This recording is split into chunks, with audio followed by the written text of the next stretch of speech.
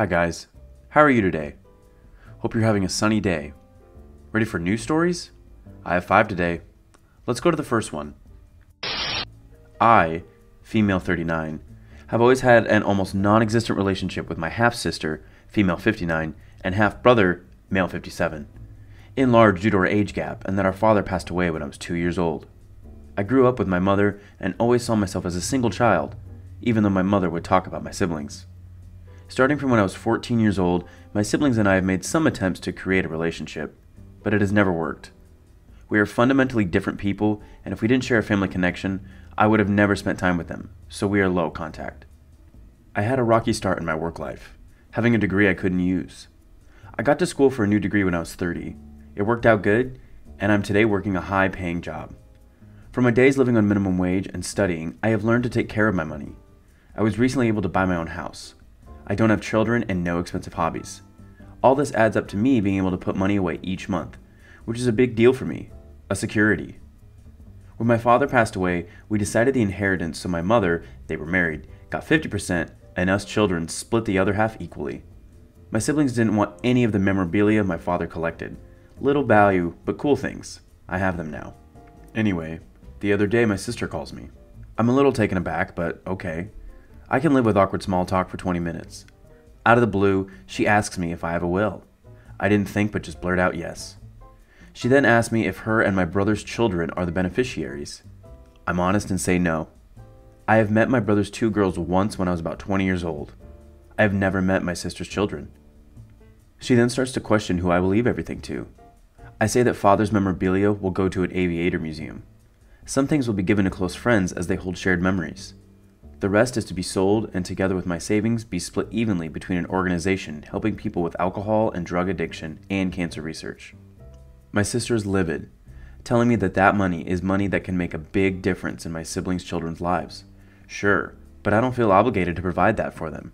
If I wanted to leave my money to someone, it would be my BF's son. I've seen him grow and been like an aunt to him. Now my brother is calling and saying that I'm being cruel and that I'm stealing both the past and the future from his children. So am I the idiot for not including my siblings' children in my will? Not the idiot. You don't even really know those people. You leave your things to whoever you want. Not the idiot. You barely have contact with your sister and she calls you out of the blue to ask if you have a will? Also, you're only 39. Something sounds fishy, like she wants something. Keep your guard up. Not the idiot. You don't know your siblings' children. They don't know you. You aren't particularly close to your siblings and never have been.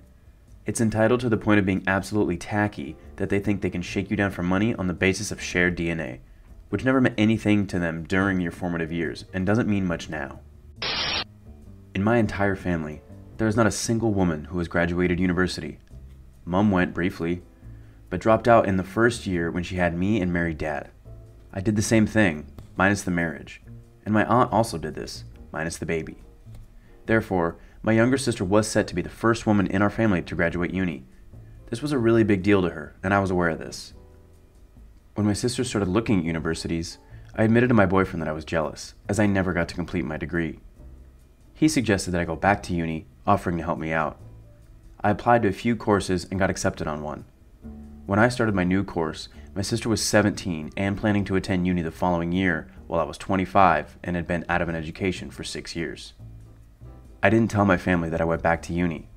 The reasoning for this, and I know this is going to sound silly, is that I feel like they forget me at times. I think it's because I'm sort of the family F-up. Because of this, I wait for them to contact me, which they only do 2 to 3 times a year, and when they do, I only share information they ask for. Partly because I don't want to share with them, and partly because I feel like they don't care about the answer. My boyfriend proposed recently. I told my cousin, who told my parents. They called me to confirm it. On the call, Mom said something about starting wedding planning ASAP, to which I responded that I was too busy polishing off my dissertation. I didn't realize what I said until after I said it, but Mom realized to have a dissertation, I need to be a couple months off graduating. She told my sister, who is currently 20 and in her 2nd year of uni, meaning she's a full year off graduation. She called me a C, accusing me of trying to outdo her due to jealousy. I admitted that I was jealous at first, but I'd always wanted to get my degree, so when my fiancé offered to help me, I accepted the offer and was more focused on the idea of getting a degree than outdoing her. My sister latched onto the first part of that sentence and again stated that I'm just jealous, and compared the situation to her announcing her engagement or pregnancy at my wedding, to which I responded that I never said she was invited to my wedding, and given how childish she's acting, she shouldn't expect an invitation. My sister said I'm being a tea, and my parents both want me to apologize and re-invite her, on the basis that it was one argument and my sister takes a lot of pride in being the first woman in our family to attend uni. So I really took the wind out of her sails here, and need to cut her some slack over her emotional reaction, rather than go full bridezilla. Am I being an a-hole? Not the idiot. You went to university before her. Yes, you took a few years off, but you going back and doing well is on you as a person. If it truly was because you were jealous, I don't think you would have kept going. She's being a sore loser. She should be happy for you, as should your parents. You have nothing to apologize for, and I would be worried about inviting her to my wedding when she said that this is the equivalent of her announcing a big life event at your wedding. You didn't announce this to any. You just told your mom on a phone call. Also, it's yours and your fiance's day. You get to choose who will be there. Not the idiot. You work so hard to get where you're at. You need support, and your sister can't see anywhere beyond herself. You have nothing to apologize for. Your sister, on the other hand, needs to grow up and realize how harmful her words can be. Congratulations on all your achievements. It's not easy going back to school, let alone having a child. Not the idiot. She should be happy for anyone graduating college. For her older sister to be graduating and getting married. Double congrats. If you don't feel comfortable sharing that you're in college, about to graduate, and getting married, I'd assume there are deeper issues at play. It sounds like you know your comfort levels. So keep on keeping on. My stepsister Amy and I, both 16 female, are in the same grade at school, but we've always had different friends and classes, so I didn't spend much time with her until this year. My dad and her mom met at a school event a couple years ago, and they got married this year due to an oops baby. Since her dad isn't in the picture and my mom is overseas for work for a few years, the living situation has gotten weird, and Amy and her mom haven't done much to make that any better. I could tell Amy hated the whole idea of our parents being together from the start, and I thought it was just that she didn't like all the changes. I didn't know until later that it was partly because of me. She makes a lot of comments about me being Miss Perfect, and how everyone caters to me because I'm pretty. I think I'm average at best. I play sports so I stay in shape, but I'm nothing special, and I can't do makeup to save my life. Since we all moved in together though, she has something snarky to say every time I do well at something, or go out with friends, or anything. I'm in honors classes and AP because the teachers pass me easy because I'm a suck-up and an athlete. I get invitations and out-of-school opportunities because of my looks. My friends are all dumb jocks. People only like me because I'm pretty. It's really annoying, and the parents wouldn't do anything about it except just laugh it off. So I finally snapped at her about it and said not even being pretty would make up for her ugly personality, so maybe she should work on herself instead of me. She screamed at me, and her mom got mad and told me I was being cruel. My dad did stick up for me, but told me later in private that Amy has a rough time socially and is depressed, and feels bad because I'm really high performing at school and people compare her to me now. He asked if I would try to not be as obvious about doing better than her, and I should stay home more or include her in more stuff so she feels better. I told him I'm just living my life, and I'm not going to do anything different just because she's jealous. I don't want to hang out with her because she's mean, and my friends don't deserve that. The best I'm going to do is ignore her from now on since she gets to throw shots, but sucks too much to take one back now and then. It's causing a lot of stress, and my stepmother says I'm a stuck-up brat. My dad has been trying to keep me home more, but I told him keeping me out of my clubs is going to look awesome for college scholarships, so he's frustrated. My mom says to just ignore them and do my thing, but everyone else thinks I'm an a-hole. Not the idiot. Why is it that parental discipline only came into the picture is when you snapped and clapped back at your stepsister instead of correcting her bullying you? Your stepmother's a jerk, and your stepsister is likely just a product of her mother's parenting skills. Your dad trying to keep you home more and thus minimize your success is completely out of line. You're not the idiot. Why did the parents only get involved when you dished it out? They have sat back and witnessed her jealous snipe attacks, but only intervened when you finally gave her a taste of her own medicine. Not the idiot. She seems to be putting herself in the position of being a victim living in your shadow. This has nothing to do with you. She needs to join clubs and do things that interest her instead of picking at you. Her mother isn't helping either. My son is getting married soon, and his bride asked that the event be black tie formal dress only. She wanted my daughter to wear an off-beige floor-length dress. My daughter does not like to wear dresses though, and would like to wear pants instead. We cleared this with the bride, and she said okay, but that she would still prefer that my daughter wear a dress. My daughter's grandmother sent an outfit picture of some beautiful black pants and a beige top, and asked if my daughter would like to wear it to the wedding. I told her I wasn't sure if she could because the bride specifically said it was formal attire only.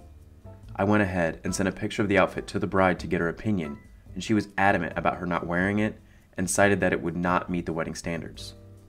I found my daughter some off beige pants online to wear with the top, but they just came in, and they are sheer and see-through. Her grandmother stated that she is wearing black pants and a beige top to the wedding, and that my daughter can too. I said I was worried about that again, because I knew how the bride felt about it. Her grandmother said that the bride will be too busy to care about what they're wearing in the wedding day. I also know a few other family members not planning to follow the dress code. I personally think the dress code is awful and outdated, and doesn't really reflect half the crowd coming. I bought my daughter some black pants at the grandma's encouragement. I feel like an a-hole because the bride has been asking me for months to get our outfits picked out, but it was so hard because we were just so busy with work and school. If your daughter wants to wear pants to the black tie event, she should wear a tuxedo in the woman's cut, not some random pants you picked out somewhere. You're the a-hole. You're the a-hole. It's a black tie event. You have had months to prepare. A tuxedo in a woman's cut would be appropriate. A blazer and some dress pants, a formal wear jumpsuit, all of those are options. And grandmas usually get a pass on things like this. Younger guests are expected to follow the dress code. If your daughter is going to attend in business casual, she should probably just stay home. You're the a-hole. Black tie formal is specific. If your daughter doesn't want to wear a dress, she needs to find a tuxedo, or the equivalent that the bride and groom approve of. Business casual is absolutely not black tie. Everyone else choosing to disregard the dress code are a-holes. Edit 2. After reading many comments that people think it is as easy as Googling a jumpsuit online, it is not. My daughter is extremely self-conscious about her body and doesn't want to show any skin and hasn't liked anything that she's tried on. I guess I am the a-hole, but would rather be an a-hole to the bride rather than to my daughter. I assumed I would be invited to my sister's wedding. I live in another country, and I purchased a flight to get home. One assumes that they are invited to their sister's wedding. My sister and I speak, and there's absolutely no indication she wouldn't have invited me. But I know that one should never assume and stuff, but why wouldn't I expect to be invited to my sister's wedding? Anyway, I am back in my home country temporarily for my other sister's wedding, and my sister said I am probably not invited to her wedding. She will need to see if there is space, as her guest list, about 200, is already fairly hefty. I am now about £1,000 out of pocket on the flights. Note, I can't afford the £1,000, I just have zero idea why I am not invited to the wedding. My parents seem to be fine with it, as my sister is allowed to choose her own guest list. I know my sister and I are talking as she has interacted with me, and I am babysitting her dog right this very second, and have done multiple times this week. Will I be the idiot if I asked her to pay for my flights now that I am not invited? No, you can't charge her for your ticket, but certainly start charging her for dog sitting. Not the idiot. But you are a very expensive paid dog sitter because you are now going to need payment for your work. Family is invited to a wedding, and family does favors like dog sitting. You did not make the cut as family, so clearly she cannot expect free services that a family member would provide. Know your worth, and I'm so sorry that your family is apparently supporting her decision. I hope you take care of yourself and carefully evaluate how you need to be treated by them all in the future. I wouldn't ask her to refund your ticket. I would, however, ask her why the heck you're not invited. Sure, she can choose her own guest list, but it's good for one to know where one stands in a relationship. You say you're dog sitting right this very second, so to me it sounds like you're the only one giving in this relationship.